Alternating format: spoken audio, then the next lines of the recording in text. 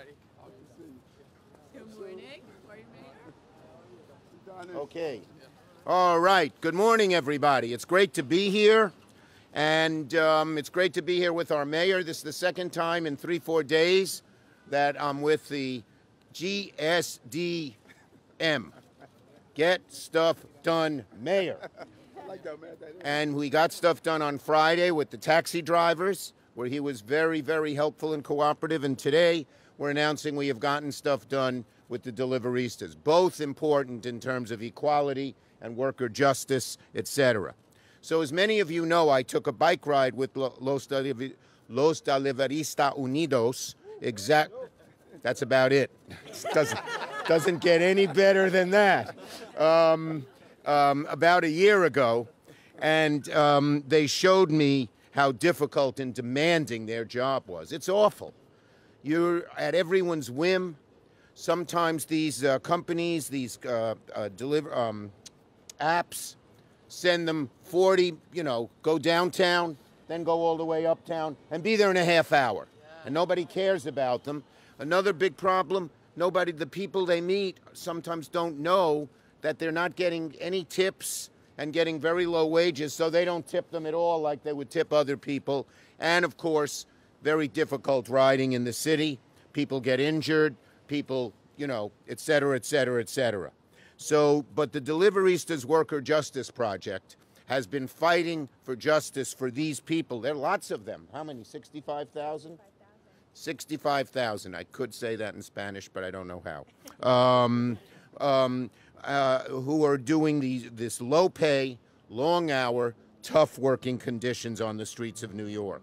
So at the time after I did the bike ride with them and saw how difficult it was, I said I was going to meet their number one demand, which was better infrastructure. My team and I got to work. We met with the delivery workers. We understood what the problems were, what they needed, and then we worked to find solutions.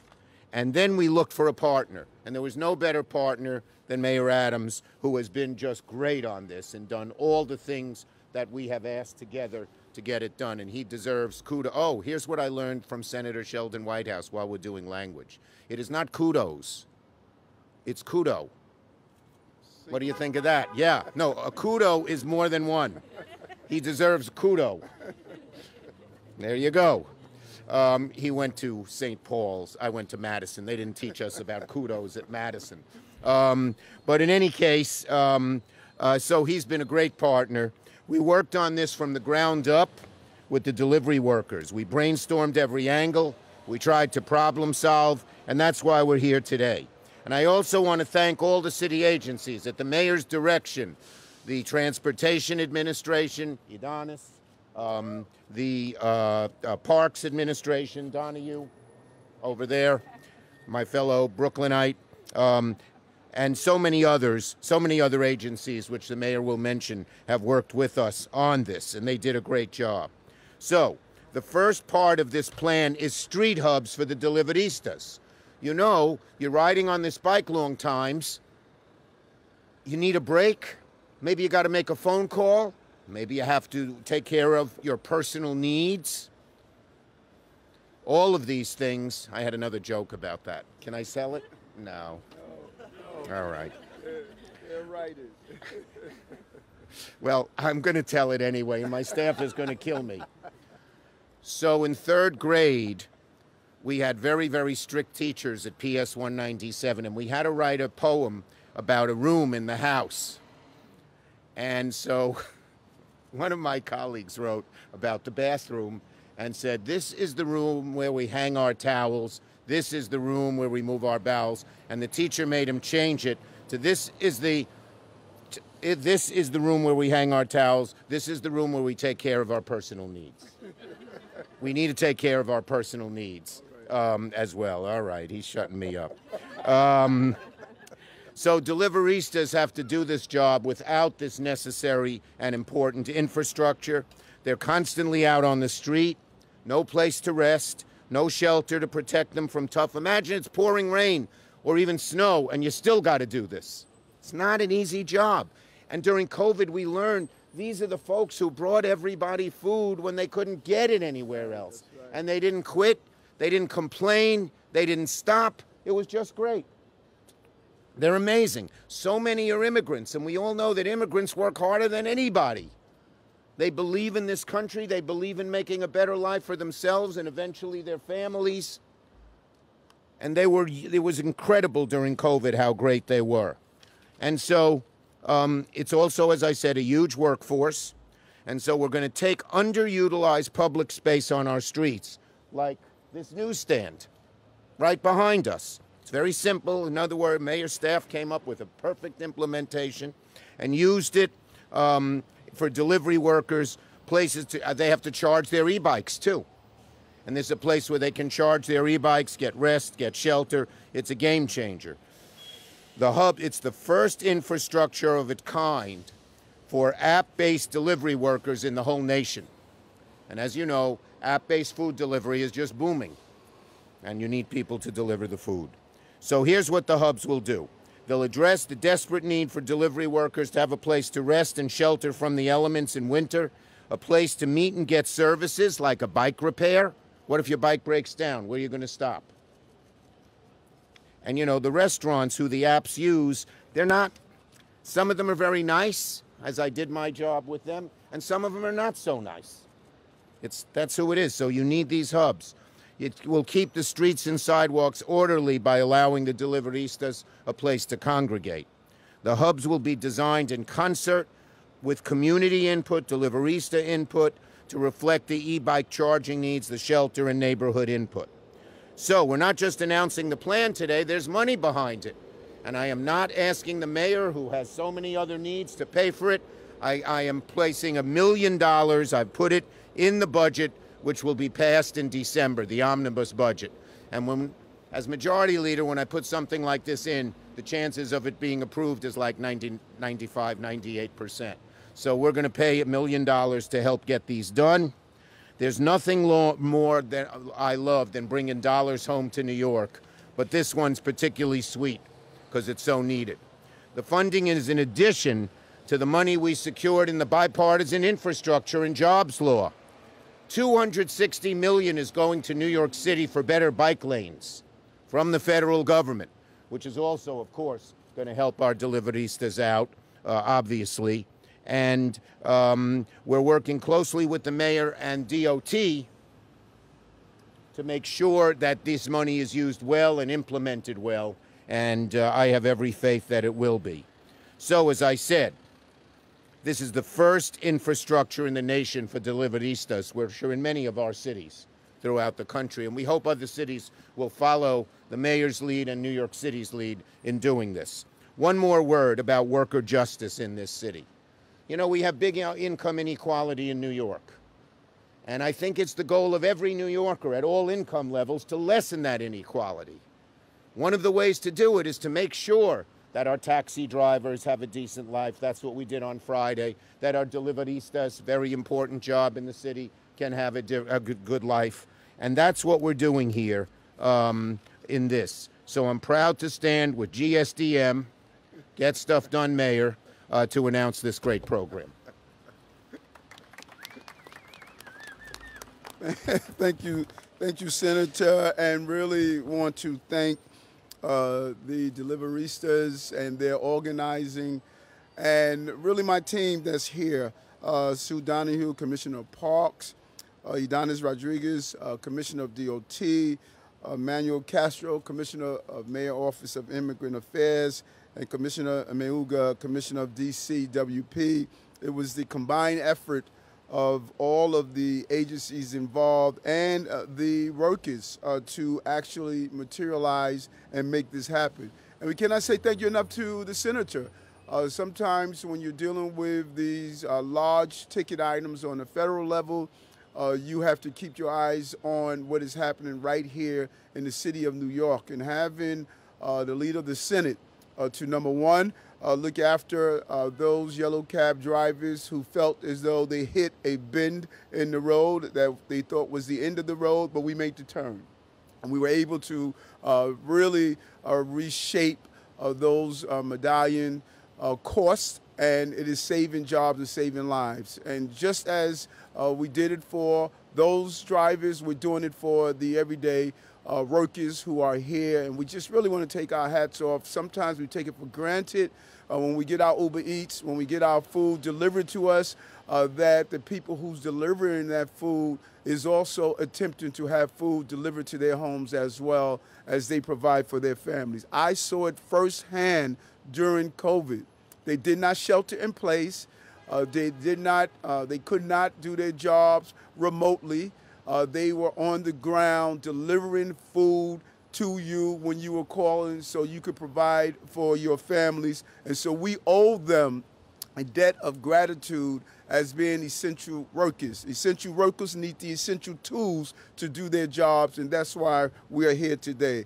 We talk about 65,000 workers who are on our streets every day, making it happen, using their equipment, their forms of transportation, charging their batteries, making sure you have the bike lanes, all the things they need to provide their jobs, just as you and I need tools to provide our job. And these are essential services. We saw that, and we're going to continue to make sure they have the infrastructure to carry out what they need to perform their duties. These vacant newsstands were perfect examples of how to properly use the infrastructure so that they can charge their batteries, they can take a break, they can get out of the inclement weather, they can connect to the resources of the city. We're not only going to use these infrastructures so that they can have a place to rest, but we're going to have resources there to let them know about some of the resources that are available to them as they continue to move up in our economy and in our city. We're going to also have ways of protecting the use of motivating and promoting the use of protected equipment that they can use as they're moving around the city. And Senator, you're right. The rise of delivery apps, who would have thought, go back 5 years, you did not see this level of delivery apps that are taking place. The rise of the delivery apps is causing us to rise to the occasion and give them an opportunity to provide their job in the correct way. We're going to modernize these structures. I walked past here and told my team, this is a blight. How do we turn the blight into a tool that can be used to provide a job? The newsstand business has evolved and changed, and we knew this is the best way to do it. And the hubs will be designed with input from the deliveristas and communities. So this is a real partnership where they will both come together and design the hubs on what they're going to look like so that everyone can feel like they are part of this. This is a great opportunity of utilizing our dollars to address the problem firsthand. And so I want to thank you, Senator, and I want to also acknowledge that you are GSDS, Get Stuff Done Senator, you know. Glad the S was Senator. And so, we want to bring on from the Los Deliveritas Unidos, Lihia, to come and say a few words. Thank you for your partnership and your team. I see you ladies and gentlemen out all the time doing the right thing for our city. Appreciate that. Thank you, Mayor. She does a great job for the Deliveristas. We work so close. Thank you. Well, thank you for your leadership, Senator Schumer and our Mayor Adams, for leading the way for Deliveristas, not only in New York, but showing how we can build the right infrastructure. And there's no better way to do it than in our city. So I'm proud to be here on behalf of Workers' Justice Project and Los Deliveristas Unidos. And we're back in City Hall at actually exact this place since 2 years ago. And I'm proud to do it now, not alone, but with two Deliverista champions who have showed commitment and leadership to build not only the right infrastructure, but also ensure that workers can have the right protections in our city. And I'm excited and we're proud to actually be partners and in making sure that we can work together so we can invest and build the first nation's Deliverista hubs. A new infrastructure model, as it has been said, that will deliver worker-led training, essential services, workers' rights information, micro-mobility charging stations, and a safe place for Deliveristas to rest. Thank you, Senator Schumer. Thank you, Mayor Adams, for investing in the vision of building a street Deliverista hubs that will transform the app delivery industry into a profession that deserves living wages, safe working conditions, and now a new worker-led Deliverista infrastructure. And it was in this same place, right, in these parks, where Deliveristas began organizing 2 years ago, using public spaces like these, not only to rest, but also to share meals, play soccer in the parks, discuss workplace issues that they're experiencing in the app delivery industry, and even to demonstrate their collective power they have as an unrecognized union of app delivery workers. And 2 years ago, it was the first time when Deliveristas decided to march all the way from 76th Street, Upper West Side, all the way to City Hall, dreaming that a better life is possible, that they can build a new future, reimagine a better infrastructure. And during this 2-year journey, Deliveristas have gone from rewriting the rules of their own industry to now bringing 2 Deliverista champions to help them design New York City's infrastructure for 65 Deliveristas across the city. This is what Deliverista power looks like, not only in the app delivery industry, but in the streets and also in the best city of the world, which is New York City, our city. Deliveristas and Workers' Justice Project is proud to stand here with Senator Schumer and our New York City Mayor Adams, our allies, as partners, and as real champions of Deliveristas, who are not just putting their words and their commitment, but are putting their money, putting their resources to reimagine a better future for 65,000 Deliveristas that deliver our foods and many other primary resources across our city. Thank you, Senator Schumer, New York City Mayor Eric Adams, for your commitment, for your leadership, and we're here to continue, as we say in Spanish, la lucha sigue. Until no Deliverista have to risk their lives, earn poverty wages because of the lack of infrastructure. And we're here because Deliveristas unidos jamás serán vencidos. Deliveristas unidos jamás serán vencidos. Thank you. Estás unidos jamás serán vencidos. I gotta go, Mayor. Okay. Going out to Freeport. Oh, you got a shirt for you. You got a shirt for Thank you. you. Oh, beautiful. I have the black shirt, now I have the white shirt. Thank you, we love you, and we're going to stick by you and keep helping. Thank you. Thank you. We should have a contest of the best designed bike. Good idea.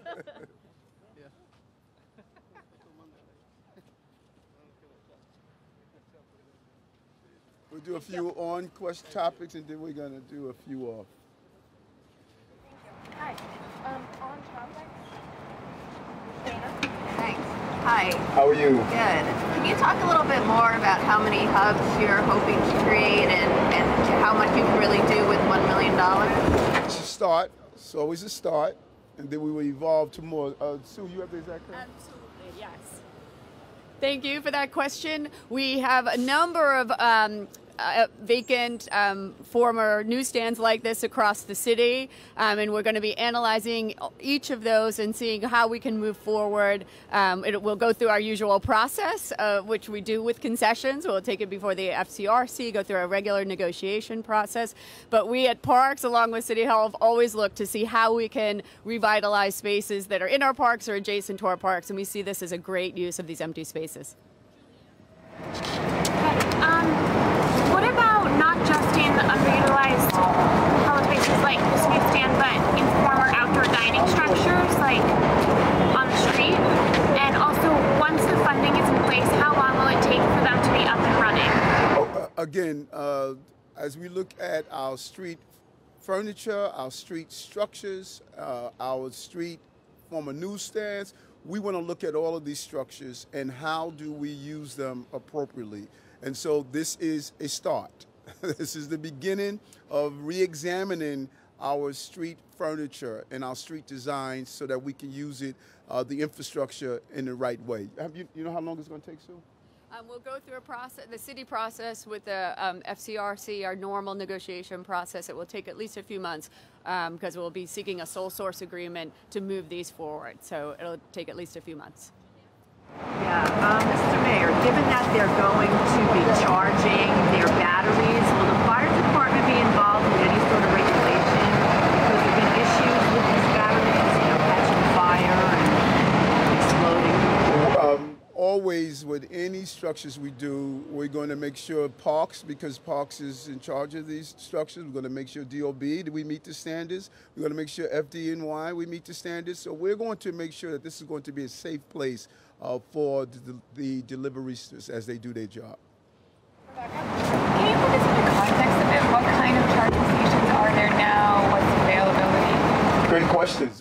You know, it was amazing the relationship between some of the restaurants that wanted the deliveristas to deliver their food and allowing them access just some of the basic things they need, like delivering, like charging their batteries and other things. It just was not in place. They did the best they could, and now we want to formalize that they have a location where they can actually carry it out.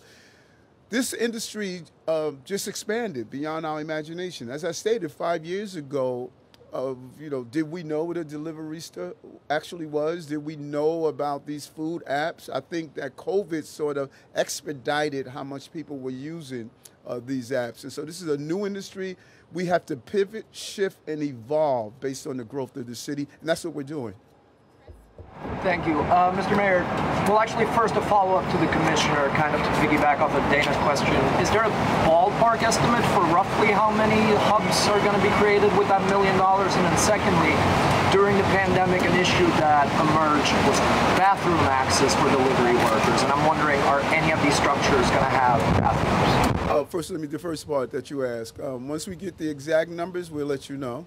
We don't want to guess. We're going to let you know. We know we have $1 million. We will see how much that takes us based on the build out. And once we know the exact number that it would take, we'll let you know. And then if this is something we want to include in the budget next year, the first $1 million came from the senator. If we want to include this in the budget to keep expanding, we're going to do so. We're going to see the usage, how popular it is, how much people enjoy it, and we will evolve as needed. January 1st, 2022, restaurants were required to allow the deliveristas to utilize their restrooms. And so there won't be restrooms inside these structures, but they now can utilize the restrooms in restaurants. Who is going to be staffing these centers? Is it going to be the CWP workers, Parks Department workers? You want to touch that? Yeah, we don't envision that there'll be staffing, they'll be maintained, it's going to be charging hubs, it's going to be locations for gathering. We don't envision that they'll be staffed, but it'll be gathering places for the deliveristas. Okay, we'll do some. Mayor, what's your takeout order? I have my favorite slutty vegan food.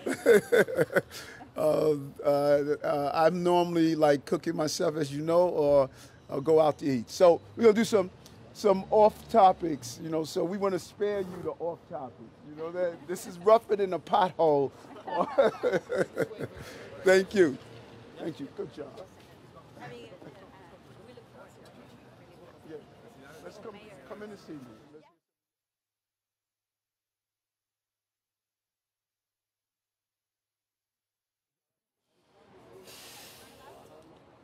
How are you? Bernadette. So over the weekend, myself and some colleagues interviewed some migrants that were being taken in vans down to Florida to work on hurricane relief and cleanup efforts. Now, migrants need permission from the U.S. government to work legally. So, and obviously, from our understanding, worker protections wouldn't apply with these jobs. What do you think of that, that these people are going down to Florida and they will be working without these protections? And also, what's the status of your negotiations with the White House, with the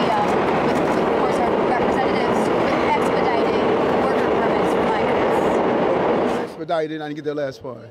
We were trying to get worker permits faster for migrants. Okay, I'm not aware of the van conversation. The last I knew, the Florida governor stated they didn't need anyone, and they were sending people out of Florida or sending people out of other locales. And so I'm not aware of that, and we'll look into it. Of my understanding, I know we are not doing anything as a city to send people via vans to Florida. So I'm not aware of it at all. Is it concerning to you that if they're working down there won't be any protections? I always want workers to have workers' protection. You know, we sent down a team to Florida to assist our fellow Americans, and I'm hoping that whomever is there helping is doing it with the proper workers' protection that's needed. Mr. Mayor, good morning. What's up, Steve? Good to see you. I wonder if you have any words for Trenton. There's a bill in Trenton that would stop the sharing of DMV information with states that have speed cameras, red light cameras. I know you're a big believer in speed cameras. What would be your words to Trenton and the lawmaker behind that bill? Slow it down, like your driving should be slowed down. You know, I spoke with the governor, and we had a brief conversation. I'm going to sit down and speak with him about it. I mean, why would you have a bill like that? You know, speed cameras save lives.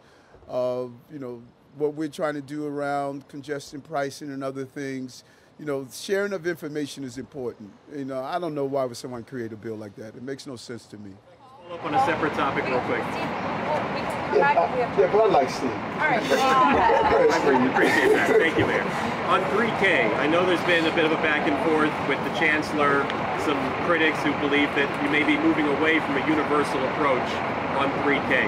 Can you commit that the previous trajectory will be followed to get to this universal approach on 3K? No, we're not going to make any commitments other than we are going to continue to move towards having a universal pre-K. Here's the problem. What my analysis found in the first few months, we found that the number of seats that were allocated were not actually being filled.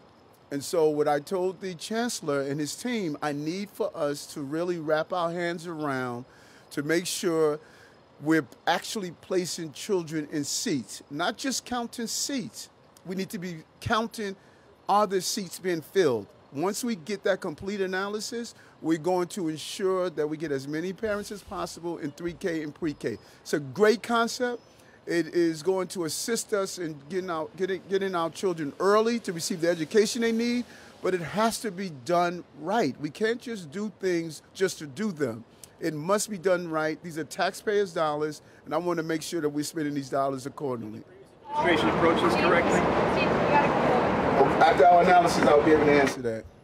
Mr. Mayor, regarding the asylum seekers, what is the status of emergency relief centers, and what is the status of negotiations with non-relief? The emergency centers. When we say the status of, what do you mean? Have you identified any other locations? The team is constantly pivoting, shifting, finding the locations to make sure that those who come in, we can do the proper analysis, 2 to 3 days, and then make the determination on what type of shelter or what type of assistance they need. Some people that are here actually want to go to other locations. And so by having as many relief centers as possible, based on our influx, we'll be able to make those determinations. Deputy Mayor William Isom and her team is doing a great job in analyzing, and as they see the need to open new spaces, we'll do so. You know what we're doing over at Orchard Beach? We're going to do the right analysis and determine if we're going to need more because of that. Last week, I think 2 days in a row, we had anywhere from 6 to 8 buses. Those are large numbers. And so we're going to continue to expand as the expansion is needed. But this is a perfect time to really state that I don't know if you have really picked up what's happening. The far right is doing the wrong thing. The far left is doing nothing. I mean, the silence, I don't believe the silence that I'm hearing. These are people in need of services. And I am not hearing from the two ends of the spectrum. Far right is doing what's wrong, far left is doing nothing at all. It is time for us to address this in a unified way. And that's what we're doing, this administration is doing, and we should not be doing it alone. Hi, Mr. Mayor. Good morning. How are you? I'm good. How are you? What's your reaction to the problem that we've been hearing from asylum seekers in several homeless hotels and also at several food pantries who say they don't have enough food in the system, especially for their babies and toddlers, children who are not old enough to eat, sandwiches and the kind of food that they serve in these hotels. Some of them are telling us they feel very desperate. They have no means to support themselves because they are not getting any public assistance. We know it's important to you to run a humane city, but your administration's press statements in response to our reporting have not really reflected concern about this or acknowledged the problem. So I want to ask you personally, what do you plan to do about this urgent problem? Well, first, we have not heard those reports. We are fulfilling every standard in the area of making sure that people are fed, that making sure, particularly our children, are receiving the nutrition that they deserve. And so we have not heard those reports. And if there are specific areas that are not fulfilling their responsibilities, we need to know about it because we're going to get in there and make sure it's done. I am not aware of that. Let me just follow up. I sent some information to the Department of Social Services last week with specifics. So are you saying you're not aware of them now after we've sent the information and reported on it, that they've checked into it and it's still not the case? Or are you saying you haven't heard about it and it will change? Well, if you send specific information to, okay, and then I will speak with them and find out exactly what we're doing about it. I don't want us to underestimate the unprecedented influx. To get 400 people come to our shelter system or come here from outside the city needing shelter back-to-back days, that flow is beyond our imagination as a city. And what the agencies involved have been doing is actually, while dealing with the crisis, managing the crisis, making sure that we are giving people the dignity they deserve. And if you gave the team some specific issues, I'm going to speak with them this afternoon and find out what is our response. Because we want you to point out if there are gaps or cracks in the system so we can correct them. That's the role. Your role is to bring it to my attention. My role is to make sure that is corrected. Good morning, Mayor. What is the city's protocol for screening and for safety for these migrants coming into the city here? And also, the residents of the Bronx and places like that, the rest of the areas, are concerned with their safety. What is the city doing about this? What was the first part? Your first question? Oh, yes. What is the city doing about the safety protocol and screening protocol for the migrants? And also, what about the residents of the Bronx? What are you doing for safety and security for them? Same safety. We don't do any screening other than finding out the needs of people and make sure that we properly give them the resources that they need. And we're going to provide the public safety. That's my responsibility. My responsibility through the police commissioner, the police department, all of our law enforcement entities is to make sure that the communities where we have any shelter, migrants or not, that is safe. And we're going to continue to do that. Your office. Chef. How you doing? Your office released the salary of Tim Pearson this past week, and I know we've talked about this before at the original story, but how does it not look like to New Yorkers that you're using your official position to benefit a friend here by creating some loopholes and paying him handsomely? Well, I'm not sure if you recall that the same position that Tim is doing is the position that Chief Monahan is doing. Are you aware of that? Okay, look that up. Same thing, same thing. The skill set of a former executive law enforcement officer during these unprecedented times of navigating all of these pieces is important. I thought Bill de Blasio was smart for bringing in Monahan during that time, and I believe I'm smart for bringing in Tim Pearson to do the same thing. And so it's not using my position as the mayor to help anyone. It's to help New Yorkers. Putting together a team that's going to help New Yorkers during these multiple crises at one time. And so I know Tim's capabilities, Tim Pearson's capabilities, and just as the mayor de Blasio understood the capabilities of Chief Monahan, I understand the capabilities of Tim Pearson. Yeah, Mr. Mayor, what is the status of your negotiation with the cruise lines? And also, what are your concerns with Orchard Beach, given that there has been flooding up there with the recent rain? When we get in agreement with anyone on dealing with all of these issues around the migrant issues, we're going to make it formal. We're in conversations. We're going to continue to look under look at every opportunity to resolve this humanitarian crisis that human beings have created. And we're not at a place to make any announcements, but when we are going to make sure that we give a formal announcement before we do anything, and that's what the negotiation is at this time. Orchard Beach regarding the flooding. I like Julian also. I'm sorry. Okay, and I like you. Regarding the flooding at Orchard Beach, there had been flooding up there given the recent rain. Yeah, the puddling that took place, the team went up there, Commissioner Isco went up there, he did a real analysis of what we have to do, because we want to get it right. And we are not going to be afraid to try different things to solve these unprecedented problems that we're facing in the city. And he went up, he did an analysis of the puddling and see what needs to be done, how we must adjust. One of the most important terms is pivot and shift. And we're going to pivot and shift to solve these problems.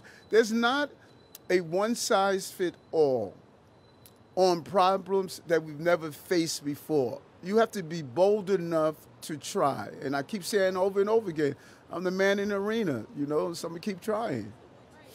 There, or would you reduce it or change it? Be nice to you. There's others I'm going to give you a nod and tell them, make it hard. So would you reduce I'm sorry? Would you reduce the amount of people in that location necessarily if that's going to be a chronic issue?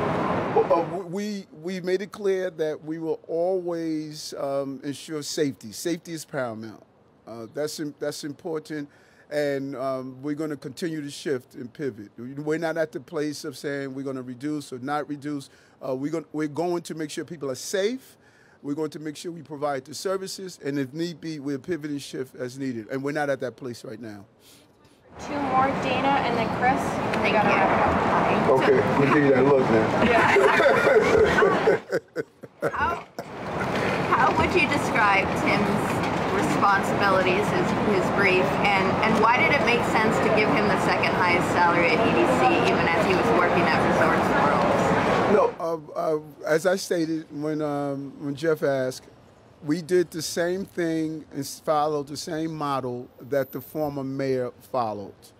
Same thing, followed the same model. I thought Bill de Blasio was brilliant for creating and having that position, and I think it was the right thing to do. Same thing, same model that Bill de Blasio did, former mayor.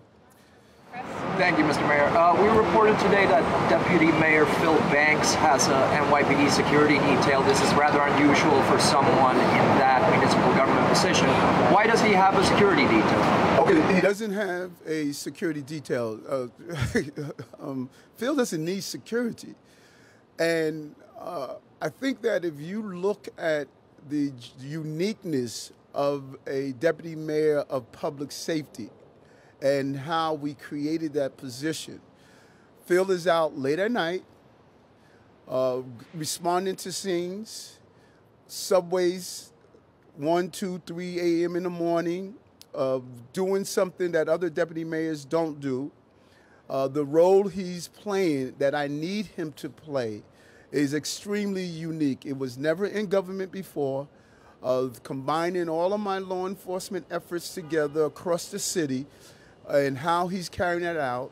And when he sends his driver to the scene to find out what's going on ahead of time, a civilian would not be able to carry out that same function, would not be able to get inside that crime scene, would not be able to get on the ground, would not be able to carry out the same function. There's a uniqueness to law enforcement that if you've never been in it, you won't really understand it. And if you send a civilian to a scene of an emergency, a major fire, a crime, a shooting, a possible bomb, I have to get that information right away, and the Deputy Mayor of Public Safety must get it right away, and a civilian is not going to be able to penetrate those scenes the way a law enforcement person could do so. So this is a unique role that he's doing, and it's a smart way that we sat down and stated how he's going to do it, and I'm very pleased on what he's doing. Did the Intelligence Bureau give the go-ahead on that? The NYPD's Intelligence Bureau? Appreciate it. I am the Intelligence Bureau. I decide what I need in my agencies to get the job done. I sit down with all of my agencies and make a determination what tools we need. Everyone falls under the team concept. And if you would speak to Intel, Intel would tell you that we advise the mayor, but the mayor makes a determination on what we're going to do to properly keep this city safe. I'm obligated to do so. And I'm sure they will agree that having a well-trained police officer be on the front line of responding to these issues is a smart way to do it, and it's a unique way to do it. Thank you.